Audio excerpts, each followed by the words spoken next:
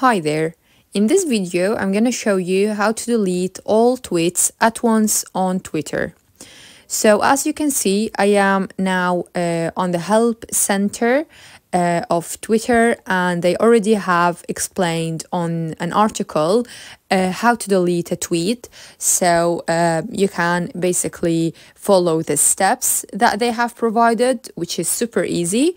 But by following these steps, you will need to do this one by one. But as you are watching this video, I'm assuming you want to delete them all at once.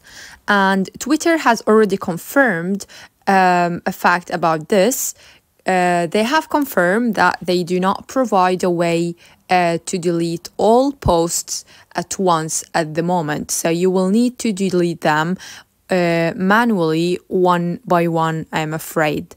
So unfortunately, that is not possible at the moment, but you can choose to create a new profile on Twitter if you want to start from scratch. If you want a clean account with no tweets before, you can simply create a new account, and as Twitter advised, you can switch the username between your current account and the new account.